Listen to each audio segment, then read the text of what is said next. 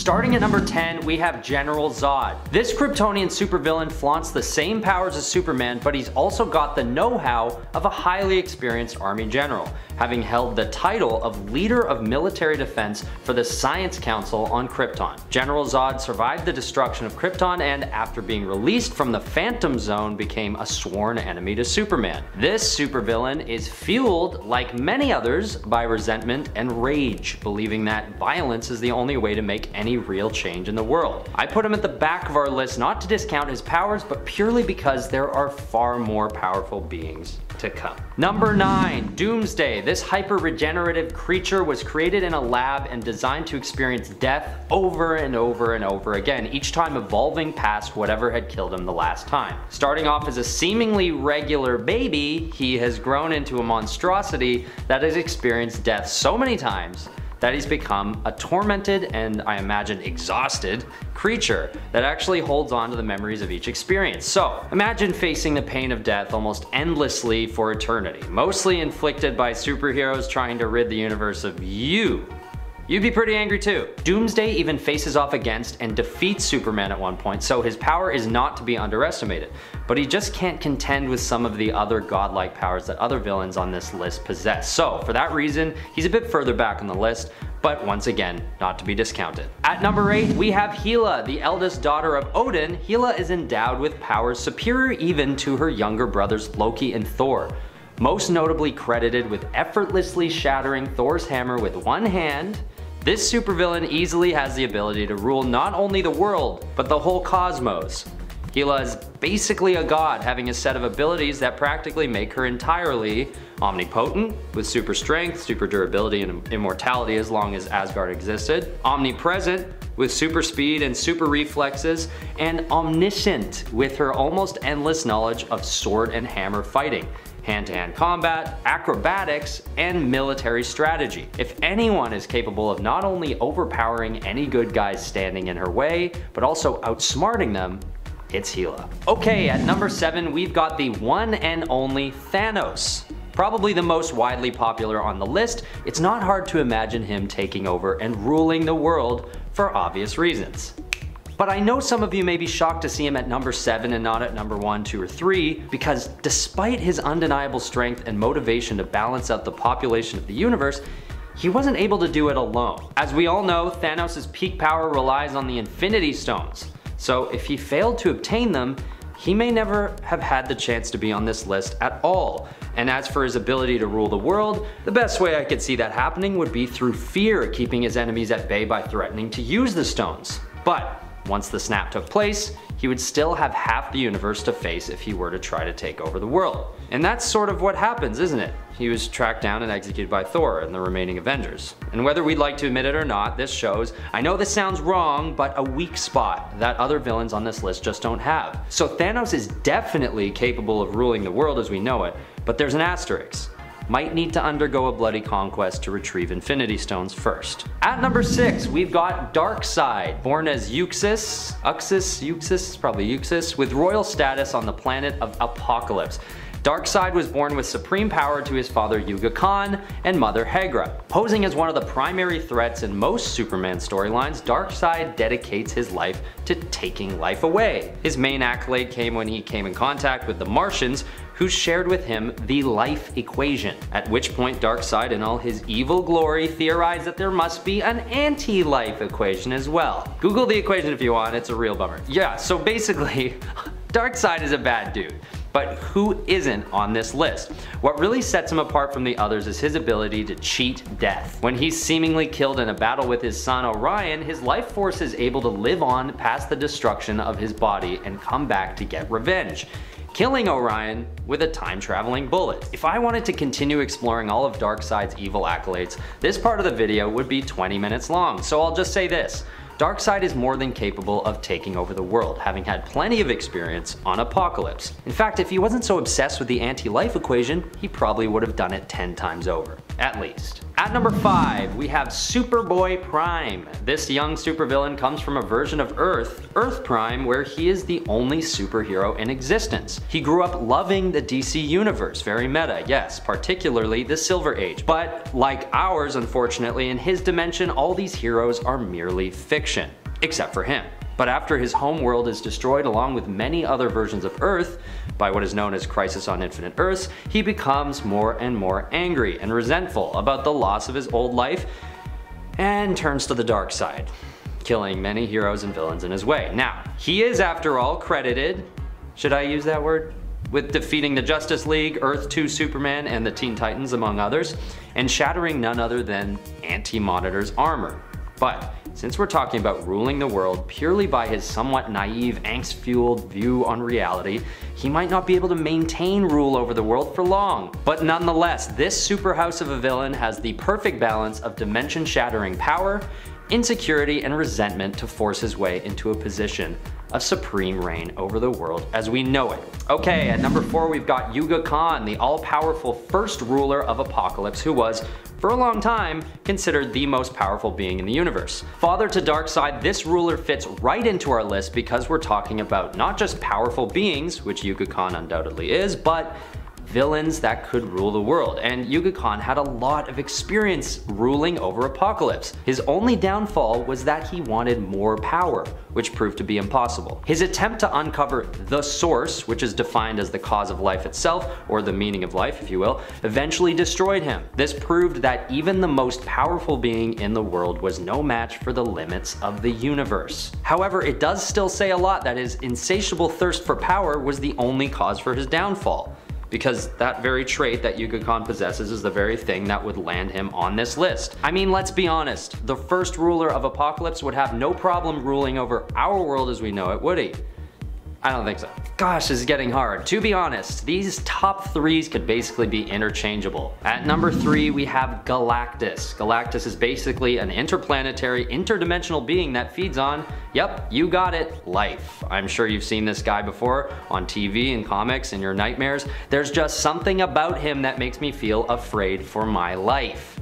Probably the part where he wants to consume it. Throughout the years in the Marvel Universe, Galactus has made many appearances, moving between worlds, taking what he wants, and often leaving planets bare of any life. What's terrifying and powerful about Galactus is that it's not like he's driven by some sort of anger or hatred for humanity and other life in the universe. He's just hungry. Every time he reappears with a vengeance, it's as though he's just trying to satiate a hunger that even he can't control. So if you're gonna ask me if I think he could take over the world, I would say yes. If he could eat the world, he can rule it, I imagine. This guy is so powerful that when the Silver Surfer manages to turn Galactus's own energy siphoning machines against him, his true form is revealed to be a sentient star. So there's no real contest here with how powerful this villain is. The only asterisk I may put here is that in the context of this list, there's a chance that he doesn't pull off a very steady reign over civilization, because as soon as he gets that insatiable hunger for life again,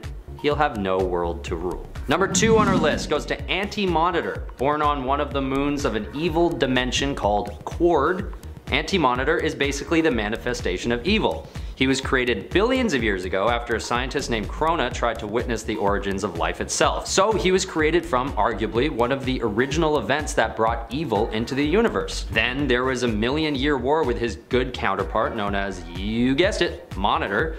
The results which was a draw. Boring. Then they both fell unconscious for 9 billion years. Even more boring, but the rest of this villain story is anything but boring. After his hibernation, he wakes up and destroys a whole universe. One of many in the future. You know why? Because another scientist, this one named Pariah, tried to observe the origins of the universe again. Anyway, Anti-Monitor becomes infinitely stronger from this, having created an antimatter universe, and sets out to wreak more havoc. This guy belongs right at the top of the list because he seems to only appear when the very essence of evil is released into the universe. He's huge, he literally eats universes for breakfast, and as a little added bit to the resume, he's known as being pretty good at leadership, having led an army of Quardians and shadow demons on his conquest to take down whole universes. There's so much more to Anti-Monitor's story, and even though it sort of ends when Superman 2 kills him, I would argue that a villain that can consume whole universes could, if he so pleased, make a pit stop and rule the world for a bit. Maybe get bored of that, go and rule another world for a bit, and still make it home for dinner. And what would be for dinner, you ask? Probably another universe. There's no touching this guy. The only reason why I don't give him a #1 spot is only because even though he'd be able to rule the world with ease, he'd probably not even choose to do so. His ambitions go way beyond conquering planets, so I mean, would his lack of interest be the very thing that got in the way of successfully taking over a tiny world? I'll leave that up to you guys. Alright, at #1, we have a villain that ticks off all the boxes. He's extremely powerful, interdimensional, very, very evil, and has more mortal-like ambitions that would and have set his sights on ruling our world. And that is Kang the Conqueror. Now, I know what you're thinking. This guy isn't a universe destroyer. Okay, but remember, this is a list about the top 10 villains who could rule the world. And out of everyone in the Marvel Universe, Kang is arguably the most powerful evil villain who deals primarily with earthly ambitions. He's able to travel through time like it's part of his daily routine, constantly posing as a major threat to the Avengers and the Fantastic Four, and constantly manipulating the outcome of events on Earth and beyond due to his superior hindsight. But beyond that, his resume is insane, having already conquered thousands of worlds, over a 100 light-year conquest, destroying Washington DC, killing his own son, killing his own lover, trying to kill baby versions of the Avengers, and even killing past versions of himself, all to get to his final goal. Kang really stops at nothing to get what he wants, ignoring his love for even his closest allies and family members, and altering the course of multiple realities to see any outcome he desires. Also, he killed his lover because he was in limbo and basically got bored. This villain is the manifestation of fate. He chooses what happens in the world, and unlike the second on our list, he has many human-like traits that I would argue make him even more evil. There were early versions of Kang that were actually good, like Rama Tut, Immortus, and Iron Lad, but he chose evil over good, and actively uses his almost infinite power to kill countless people, and mutants from the Marvel Universe as well. Almost all of them at one point. He's ruthless, has an evil tyrannous king, Henry VIII vibe, and would easily set his sights on our world if he so chose. And he has chosen. Many times before, in many different timelines. At #10, we have Annihilus. Using the cosmic control rod, Annihilus ameliorates his own well-being, spending most of his time trying to find ways to make himself, yes, immortal. The rod is known to have almost limitless capabilities, so his efforts aren't in vain, as he has found ways to fend off disease, slowing down cellular degeneration, otherwise known as aging, and warding off heat and cold. He also uses it to fly super fast, which is another plus. The only reason why Annihilus is back at #10 for me is that he seems to need the cosmic control rod to achieve immortality. And even while he has it, he's known to be liable to make big mistakes due to his paranoia that others are going to try and snatch it from him. Remember kids, the real superpower is up here. #9 goes to Apocalypse. This villain, often facing off against the X-Men, originated in ancient Egypt, giving hints that he's capable of existing for hundreds of years at a time without meeting death. Yeah, so he's also known to have supreme control over his body from an atomic level, being capable of growing in size and density whenever he chooses, and adapting to his environment and fighting off disease. Not only that, but he's immune to aging.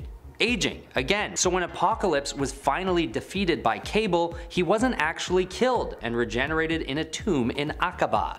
So there you have it. It seems like this guy will always be around. Our best bet is to keep him at bay for a while before he inevitably comes back, possibly repeating this process for eternity. Alright, at #8 we have Mephisto, a demon creature who presents similarly to how humans view Satan. And yes, he did this to manipulate our singular views of evil through our tale of Satan the fallen angel. Regardless, Mephisto is known to be so powerful that he does not need food or water, or even oxygen to survive.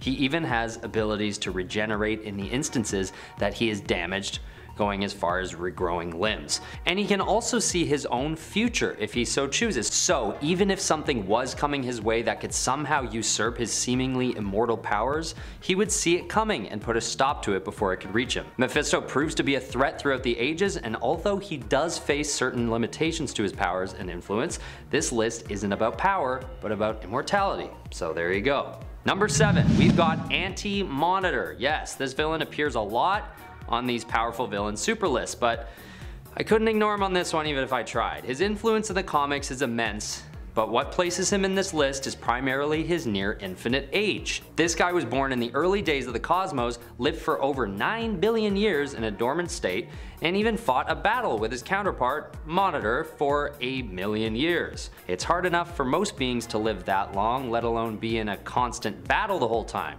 And on top of all this, he's also just proven to be nearly impossible to kill. Even when he's vanquished for good, he isn't really killed, but instead broken up into molecules and scattered through the universe. And he had to be punched into a star to make that happen, by Superman from Earth 2, with the help of Darkseid, Superboy Prime, Dr. Light, and heroic Lex Luthor. So I'd argue that Anti-Monitor definitely deserves a spot on this list. Number 6 on our list goes to the one and only Kang the Conqueror. This villain is so powerful that he's able to change the course of history with little to no effort. His ability to traverse through time gives him supreme insight and also the capability to appear in any time in the history of our universe, future, past, and present. He's a real contender for this list because although he's been defeated in the past, he was really only in a state of limbo, and he never truly meets a final end. I mean, he's able to not only design the outcome of reality in most cases, but also just exist in any time he'd like. He once lived in ancient Egypt, and also the turn of the 20th century. The point is, Kang shows time and time again that he's capable of existing in multiple times throughout history, which I would argue could be a form of immortality. As Schrodinger's logic would go, Kang has and hasn't existed at every moment in history and the future. It would just be up to us to observe him, and well, good luck with that. Alright, at number 5, I'm putting Dormammu. Am I pronouncing that right? Another villain who's been around for countless millennia, possibly even millions of years. Dormammu proves to be powerful enough and durable enough to possibly be considered immortal. One piece of evidence is his clash with Agamotto, a spawn of one of the elder gods where Dormammu actually held his own. And for those of you who don't know, Agamotto easily contended against Galactus himself. And if that wasn't enough to suggest Dormammu's potential for immortality, he's also immune to aging and harm of any kind, physical or mystical. His powers have also been used for resurrection in the past, so it's fair to say that stopping this guy will be tough, and arguably won't be permanent in any case. Okay, at number 4, we're looking at Searcher, the 1,000-foot tall fire giant who can move stuff with his mind. Searcher was the sworn enemy of Odin and Thor and eventually destroys Asgard. At a few points, Searcher is imprisoned and banished, but never completely destroyed. Even after one of these instances where Searcher was transported to the Sea of Eternal Light and frozen for all time, he still re-emerges after a Norwegian guy named Sven finds a medallion with connections to Searcher, and subsequently turns into him. Thank you so much, Sven. And once again, when he's finally defeated by the Asgardians, he isn't really, since he just finds himself resurrected in a realm called Muspelheim. There's one instance where he's then beheaded by the Twilight Sword, another where he's basically destroyed by Odin who steals the Eternal Flame from him, but based on his track record, I'm not buying that any of these instances are the last of him. We're in the top 3, folks, and at number 3 we have none other than Thanos. I know, yes, in the movies he was beheaded, but many argue that this isn't the end of him. Thanos is an ancient Eternal who was born on the planet Titan to his father Alars, also an Eternal. So, this dates Thanos back about 1,000,000 years. And Thanos himself is an Eternal, meaning we can at least deduct that he's immune to all disease and aging.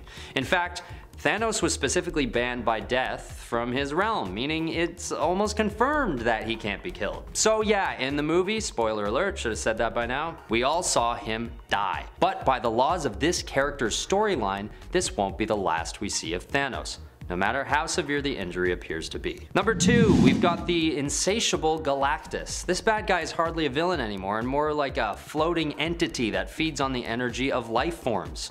Interdimensional and one of the oldest known beings to ever exist, Galactus always finds a way to bring evil to the cosmos. Even in his apparent death, he was replaced by Abraxas, who basically took over in his absence. As much as Galactus is able to endure, and despite his nearly infinite age, there are instances where he's weakened and put into submissive positions by other forces in the cosmos. The closest he comes to truly dying is when Thor and Galactus's attempted assault on the Black Winter goes horribly wrong and Thor turns on him, leaving him on the brink of death. A little too late, I'd say, considering you just let him consume 5 planets, Thor, but also good on you for killing Galactus sooner or later. But does Galactus ever die? Not really. Let's just hope that Abraxas doesn't come back again while he's gone. We don't want that. That guy's no good either. At number 1, we have the Goblin Entity. This being was created at the point of the Big Bang, so one of the oldest on our list for sure. That said, the power of this villain has sustained over billions of years, and just like Galactus, it is driven by its insatiable hunger for energy. It's basically a giant, dark entity that moves through the cosmos, ingesting everything in its way. It is confirmed that the Goblin Entity cannot die, and if it were to be killed, similarly to everyone else on this list, it would find a way to regenerate. It seems what we're dealing with in this top 10 is a group of villains that just won't stop, no matter how hard you try to defeat them. But perhaps by exploring the villains with potential immortality, we're also exploring the deepest depths of true metaphorical evil found in the DC and Marvel universes, in that in the real world as well, evil does always find its way back into the world, and all that can be done about it is temporary. Although those moments are sweet, where good wins, it's not long before we have to prepare for evil to return and rear its ugly head again. Number 10, Nightmare. Nightmare is one of the Fear Lords, who rules over the Nightmare dimension, of the Dream dimension, of the Splinter dimensions, of the Dark dimensions. Nightmare rules over the Nightmare dimension, which is where people go when they have nightmares. Let's just leave it at that. He is a Fear Lord, one of these guys, and he first appeared in Strange Tales 110, which is also the first appearance of Stephen Strange. So if you thought we were not covering Nightmare, you thought wrong. In the follow-up Doctor Strange story, the world is destroyed, and Doctor Strange goes to seek the help of Eternity, who is the physical embodiment of the Marvel Universe, only to find Nightmare captured Eternity in the Dream dimension and subjected him to horrible dreams. Because Nightmare's powers are fueled by humans, it took a battle between the Ancient One and Eternity to convince Eternity to reform the Earth and human civilization. That's how scary nightmares are! He shows up occasionally, tormenting heroes in their dreams, and leaving his realm to depower him so that heroes can actually defeat him. Usually, it's Doctor Strange doing the hard work inside other people's dreams though. Number 9, Kulan Gath. Kulan Gath was a sorcerer who lived in Earth's Hyborian era, aka the time of Conan the Barbarian. He actually isn't the original Kulan Gath though. Well, he is, and he isn't. See, Kulan had a slave who poisoned him and assumed his identity. When this Kulan Gath set out the training of the then Sorcerer Supreme, Mekri Ra, he was refused. He responded by murdering and consuming the Sorcerer Supreme, gaining his power. As an enemy of Conan, Kulan was eventually beheaded by the Barbarian, but not before he had become immortal by putting his essence in a magical amulet. That's a Horcrux! After the amulet had made its way to Manhattan in the modern era, it ended up in the hands of a mugger who donned the amulet, allowing Kulan Gath to possess and transform the body of the mugger. Then, he transformed Manhattan into a replica of the time he came from, manipulated the minds of everyone there, and took control of the minds of the Avengers, X-Men, New Mutants, and Morlocks to hunt down Spider-Man. It took the combined powers of Doctor Strange and the mutant magic to change time so that the mugger was killed by Nimrod instead. You know you're a problem when people just go back in time to take you out. Number 8, Loki. At this point, I'm pretty sure everyone and their mom has heard of the god of mischief, Loki.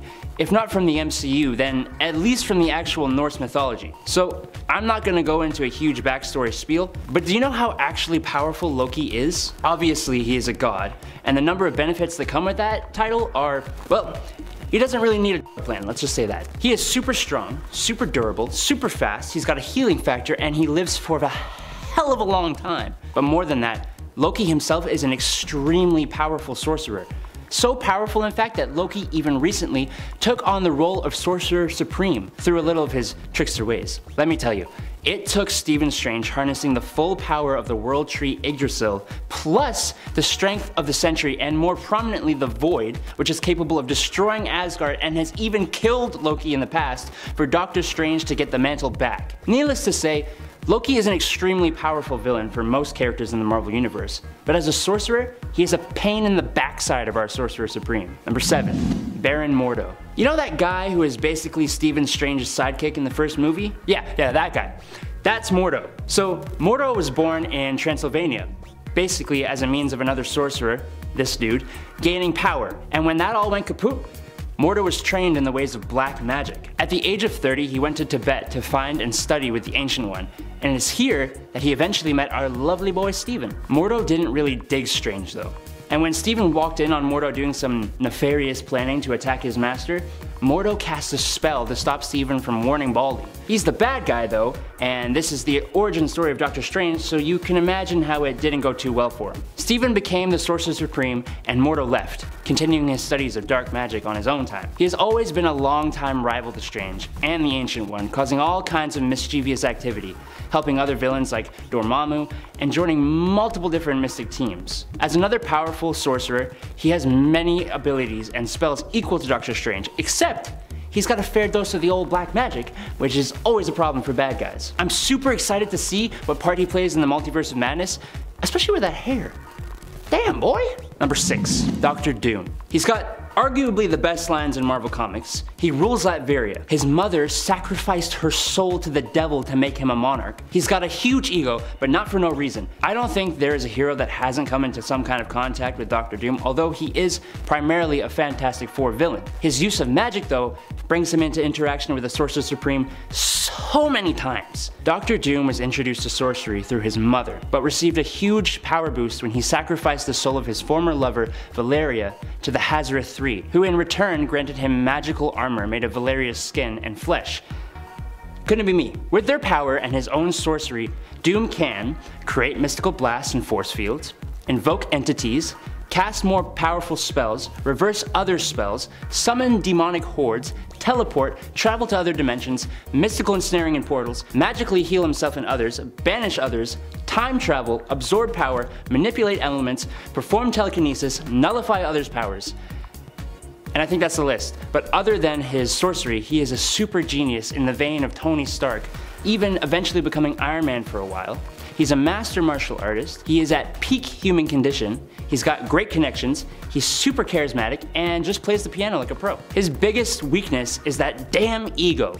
But there was a point in time where he was known as God Emperor Doom, when he used the power of the Beyonders to create and rule over Battleworld, making the Sorcerer Supreme his sheriff. Like I said, he kind of has a right to possess such an ego. I mean, just look at him! Number 5. Mephisto. Mephisto has always been somewhat of a background character, jumping up here and again in Marvel Comics, but with no real huge events to his name, although he has been a part of a few. Mephisto is an extremely powerful extra-dimensional demon who very closely resembles the devil, but that may only be because it's the easiest way for him to use people's fears to his advantage. Mephisto's calling card is making bets, but they're never fair wagers. He always seems to get people in the wording of his deals. He'd probably make one hell of a lawyer. Usually Mephisto is asking people to put their souls, or the souls of those they love, on the line. Like with Doctor Doom's mother or Johnny Blaze, or most recently when he and Doctor Strange had a bet that people weren't all that bad in exchange for Doctor Strange's soul. That kind of thing. In his own dimension, the Hell Lord is basically omnipotent, although he can be defeated by someone who is smart enough or powerful enough. As a mystical entity, he's been a long-time foe of the Sorcerer Supreme, and his most recent story, involving a hotel he sprouted up in the middle of Las Vegas, is just so quirky and fun. Number 4. Umar. Umar of the Faltine is an insanely powerful being who is the sister of Dormammu. Umar ended up having a little bow chicka wow wow with Dormammu's disciple Orani, which led to Umar giving birth. The sweet miracle of birth changed Umar, making her incapable of turning back into her Faltine form, depowering her significantly. This kinda drove her crazy and she lashed out at everyone, including her much much more powerful brother who banished her to a pocket dimension of the dark dimension. Quite the falling out. She loves her brother though, so when he's defeated by Doctor Strange and she is freed from her banishment, she goes on to try and avenge her brother. When she went to Earth to destroy it, however, she was defeated by another extremely powerful entity. But before we get on to that guy, I just wanted to say a quick thanks for watching from me and us here at Top 10 Nerd. I hope you're enjoying the video. If you are, why not give us a little like and tap that subscribe button? You are the reason we can do what we do. I love you guys. Alright, on to top 3. Number 3, Zom. When the aforementioned Umar invaded Earth and Doctor Strange could not defeat her, he needed some way to put her down. The Ancient One told Doctor Strange about the 20-foot, 18,000-pound interdimensional being Zom. Doctor Strange was like, okay, perfect, I'll just go summon him. Which he did, and Zom easily defeated Umar. But now he's free, and no one wants to be put back in the mystical slammer, so he turns on the Doctor. Zom is so powerful that there was absolutely nothing Doctor Strange could do. Even if all the reality warping heroes and all the Avengers combined forces, they would not be able to defeat Zom. It took the power of the living tribunal, the literal judge of the multiverse, who had not even been seen in Marvel Comics before this point, to whisk him away. And then the tribunal scolded Doctor Strange for summoning a being who could literally wipe out the multiverse. He threatened to destroy Earth. It was that intense. Zom has no other goal than to completely annihilate and destroy everything, ever.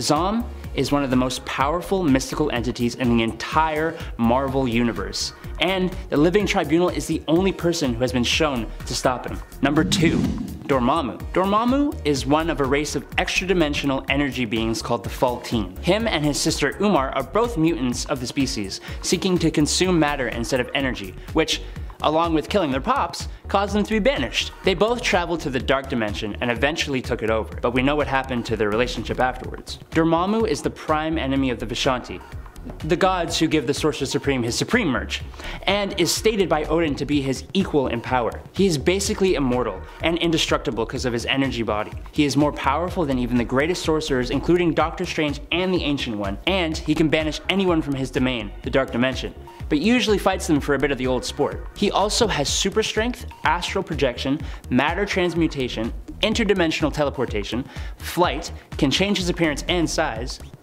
He can control the elements, time travel, and project and absorb energy. He's also immortal and has a regenerative healing factor. Dormammu first appeared in Strange Tales number 126 when he threatened the Ancient One with an invasion. The old guy sent Doctor Strange to the Dark Dimension to face Dormammu. The eventual fight set mindless ones loose, causing Dormammu and Strange to team up. Dormammu promised not to invade Earth, but he got all bitter and petty and has been one of Strange's most fearsome enemies since.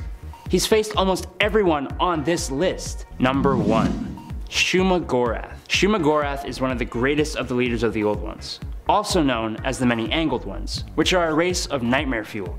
Think Lovecraft, so tentacles and madness and all that jazz.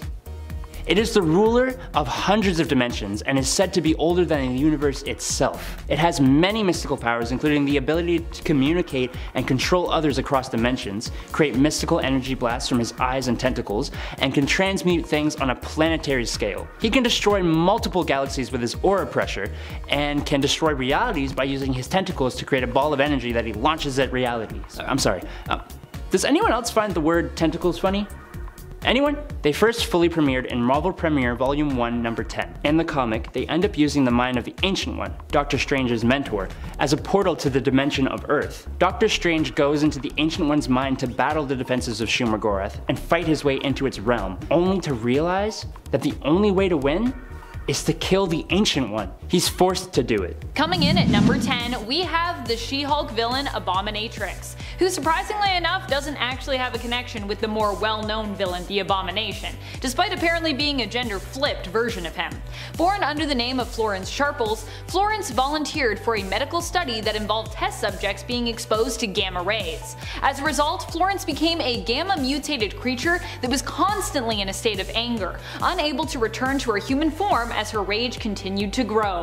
Eventually, she would come into conflict with She-Hulk and nearly destroy Las Vegas during their ensuing fight, showing that the Abominatrix is not to be messed with. Coming in at number 9, we have Bert Horowitz, aka the super genius villain known as Omnibus. Following an incident in which the leader detonated a gamma bomb inside a small town in the middle of Arizona, a local salesman named Bert Horowitz found himself rapidly becoming more intelligent by the minute, a similar mutation to the villain who had detonated the gamma bomb in the first place. In fact, when the leader was believed to be dead for a time, Bert took the name of Omnibus and replaced the leader's position in his massive spy network, becoming a new foe that the Incredible Hulk would have to deal with until the true leader finally returned to take back what was rightfully his. Coming in at number 8, we have the very unfortunately named Jailbait, aka Jesse Harrison, turned into a gamma mutant during the same gamma bomb event in Arizona that also spawned Omnibus. Jesse not only gained the traditional green skin and enhanced strength,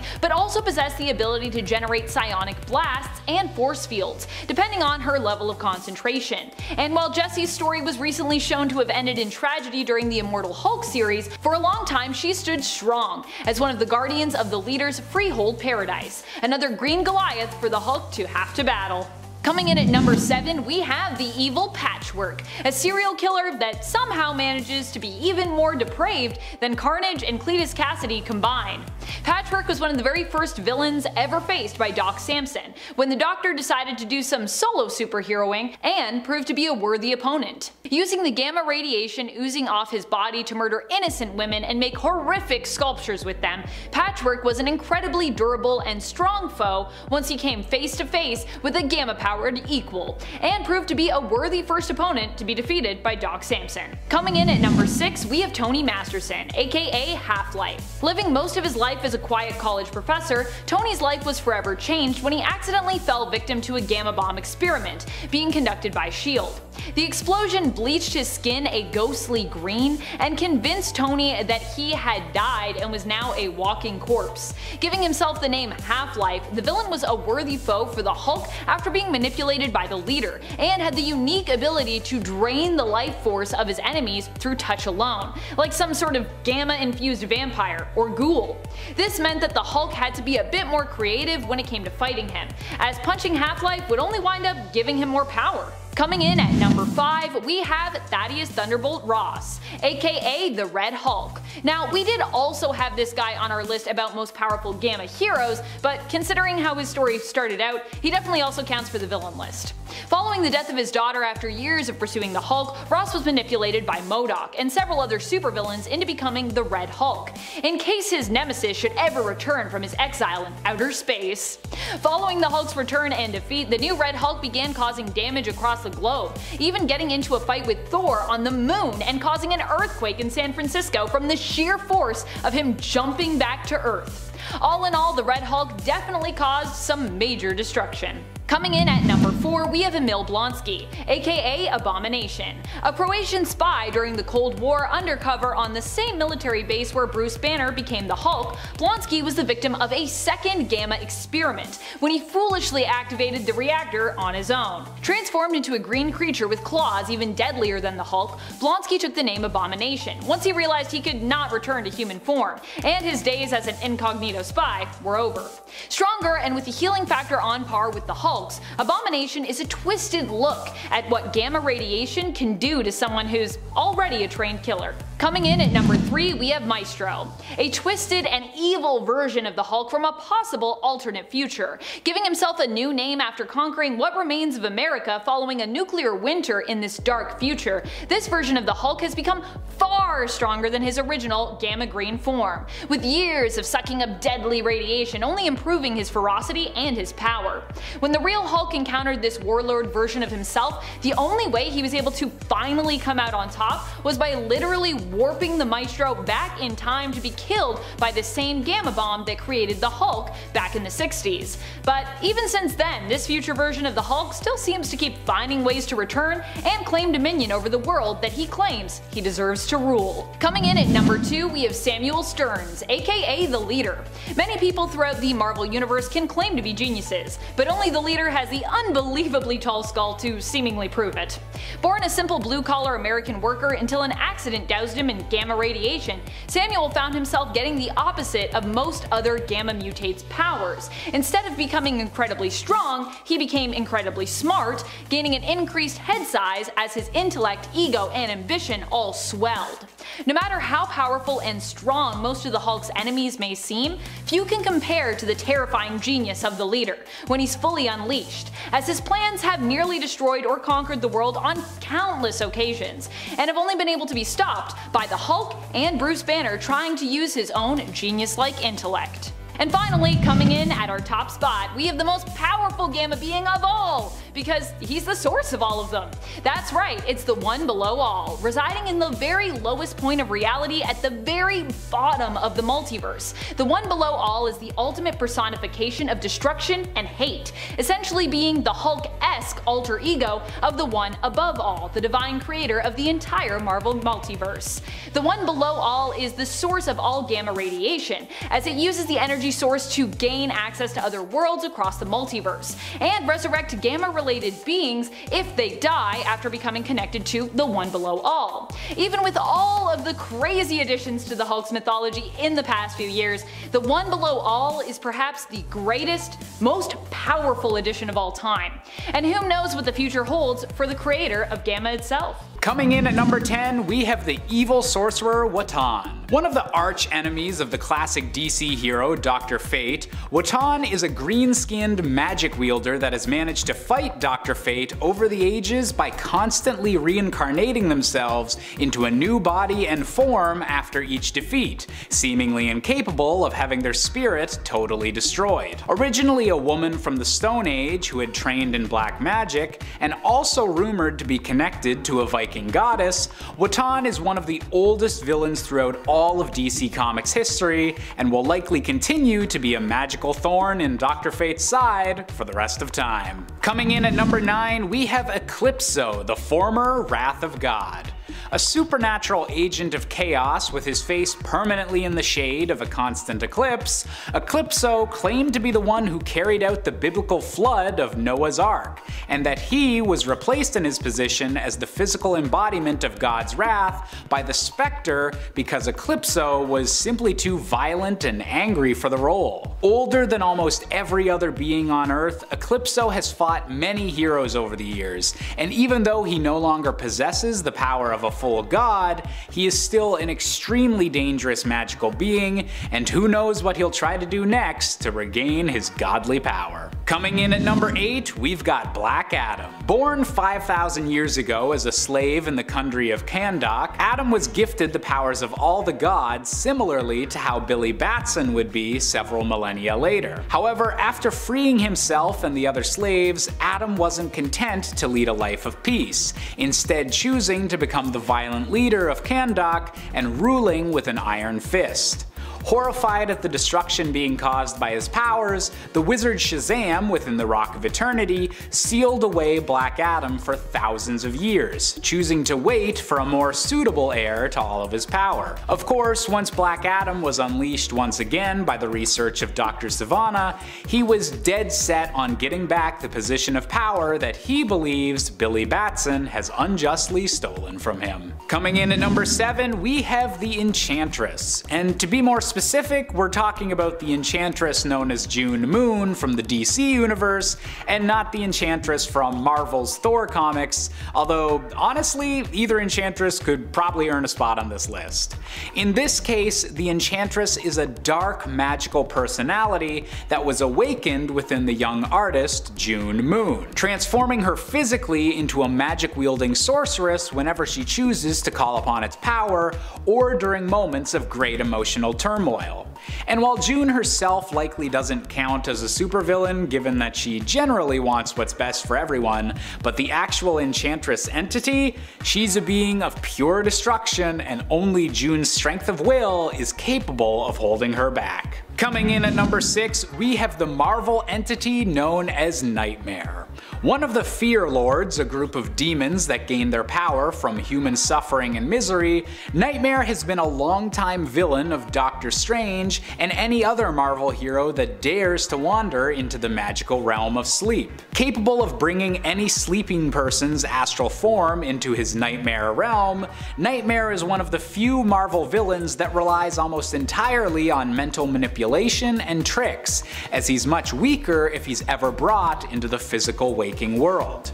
Even with this limitation, Nightmare is a ruthless foe, and is always searching for another way to bring everyone in existence into his dark world of fitful slumber. Coming in at number 5, we've got another Marvel demon with the infamous Mephisto. Perhaps best known for being behind the One More Day event that saw Spider-Man's marriage with Mary Jane Parker get wiped from the timeline, Mephisto is one of the closest things that the Marvel Universe has to a Satan character, and uses humanity's belief in a devil to inspire even more fear in his powers. Extremely powerful and considered a Class 2 demon, Mephisto often finds himself in conflict with some of the more magical or even cosmic heroes of this universe, although his preferred method of work is manipulating events from afar.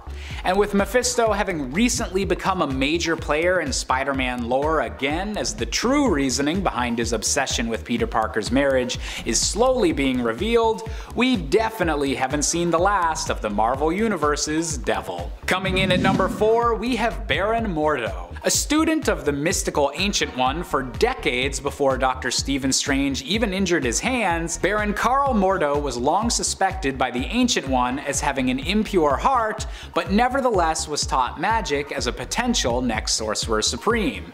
However, Mordo's ambitions for power were too great, and he was banished from the Ancient One's sanctum for contacting the dread entity called Dormammu. With Dr. Stephen Strange being trained in his place as a Sorcerer Supreme, specifically to stop any future plans of Mordo's, the Baron embraced his role as a magical villain and has been a persistent enemy of Strange and his allies ever since. Coming in at number 3, we have the demonic Trigon the Terrible. Hailing from the dimension of Azarath, Trigon is best known as being the evil father of Raven, one of the key members of the Teen Titans. Born from the darkness shed from humanity inside his own dimension, Trigon sought to have a child tethering him to the earthly realm, and thus seduced Raven's mother while in an angelic disguise.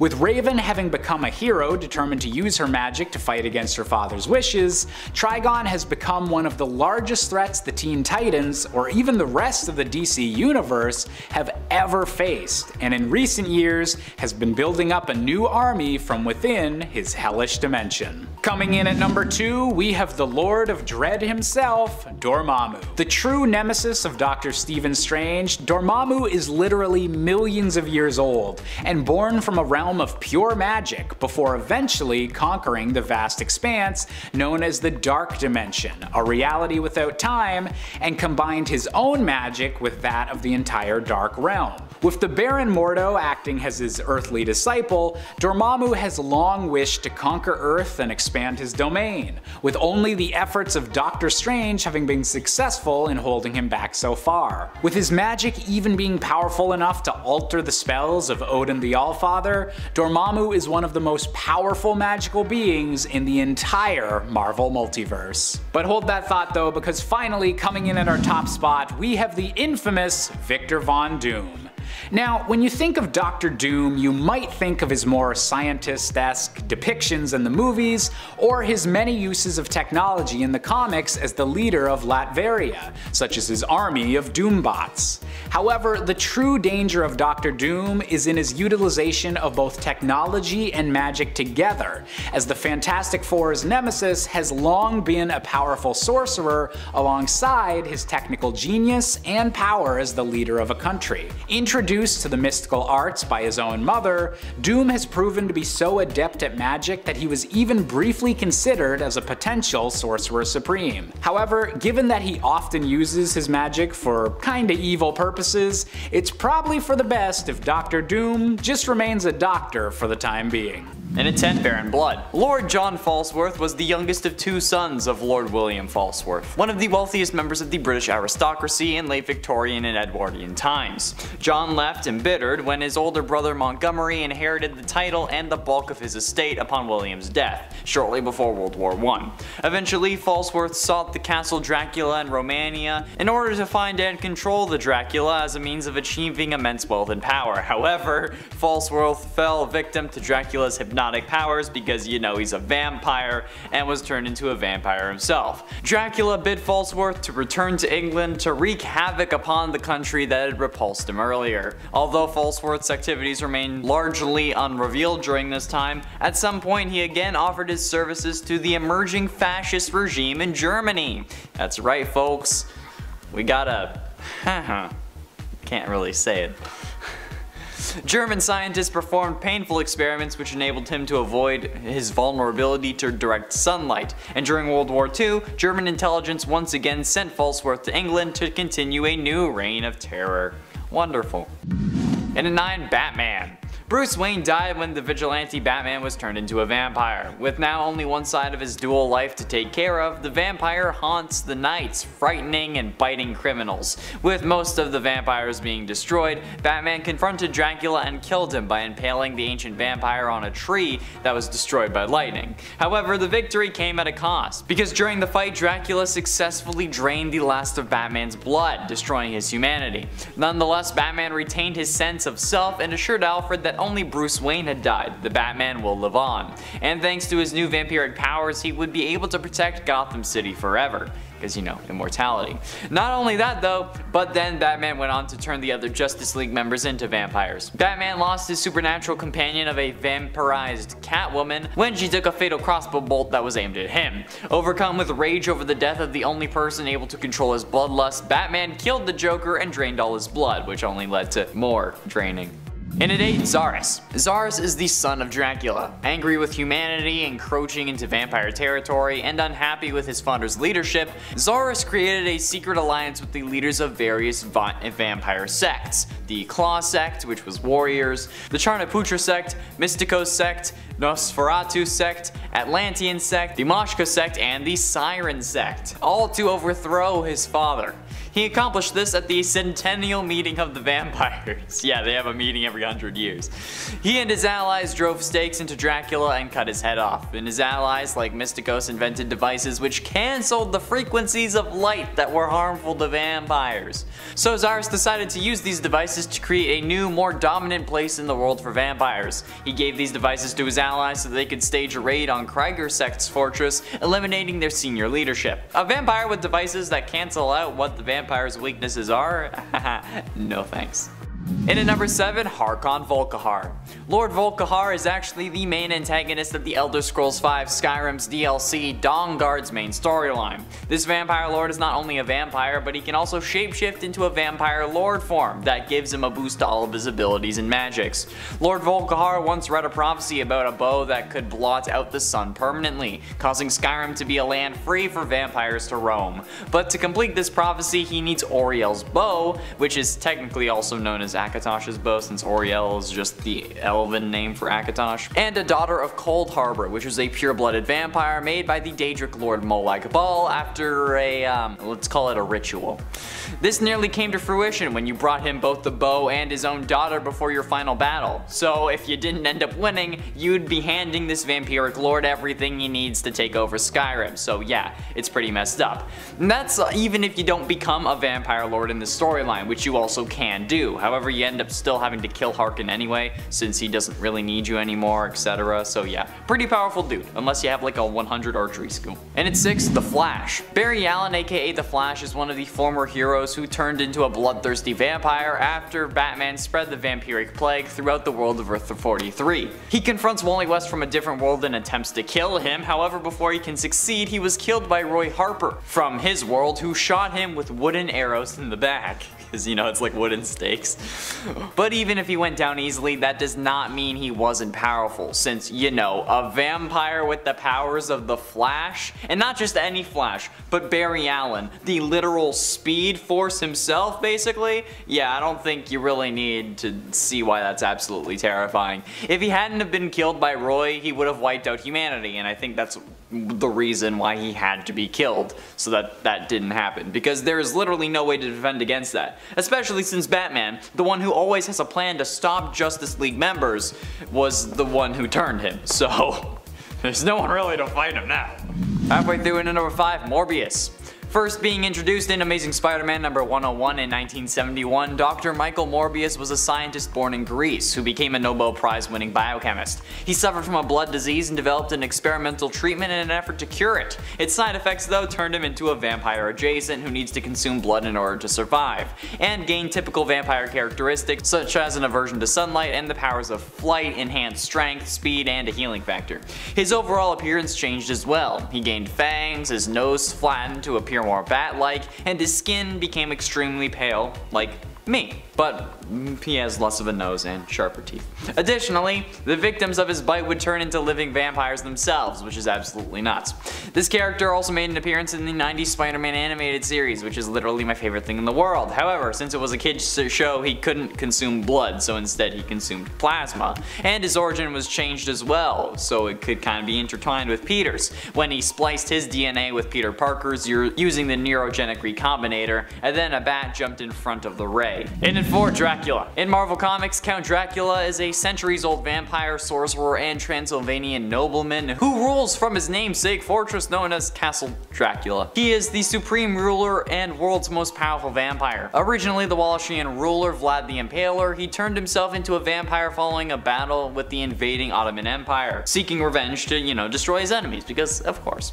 Driven by a lust for power, companionship, and blood, his centuries of undead existence have brought him into conflict with vampire hunters, other immortals, and in the modern age, superheroes. Dracula has a vast network of loyal servants, cultists, brides, and minions who regularly assist him and attempt to resurrect him if he actually ends up dying.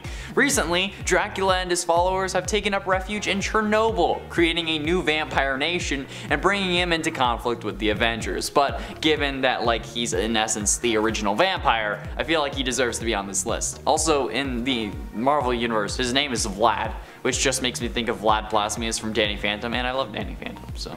Getting close to the end, in at number 3, Ultraman. Ultraman was turned into a vampire by Batman, which doesn't really make sense because he's a Kryptonian, so like without kryptonite fangs, how did Batman pierce his skin? But you know, whatever. Ultraman, along with many Supermen of the multiverse, were kidnapped by the Prophecy to steal their powers, but they were freed by the Justice Incarnate. Later on, Ultraman confronted Wally West from a different world along with the Flash and attempted to kill him, but Wally managed to knock him down with his super speed fist and hold him down with dozens of wooden stakes. And while he seemingly was defeated by those wooden stakes, I don't think you need an explanation as to why a Superman with vampire powers is a bad idea. Okay, that's horrifying. Although this does beg the question, does it cancel out like the whole sun powers thing, since like vampires are weak to sunlight but Superman uses the yellow sun to get his powers? Or is it just like that a Kryptonian vampire is double weak to a red sun? Because he's already double weak to a red sun, but does that mean that like he doesn't really have powers? I don't know. It's an interesting debate that I believe you should have in the comments, but respectfully. Can't believe I'm saying that, because no one's gonna listen. Who am I kidding? Penultimately, in at number 2, the Alpha Vampire. In the world of Supernatural, the Alpha Vampire was the very first vampire and basically father of all other vampires. He was one of the alpha monsters captured and interrogated by Crowley and Castiel in their efforts to locate Purgatory. He escaped Crowley's prison though and set up a new nest in North Dakota, and then Montana.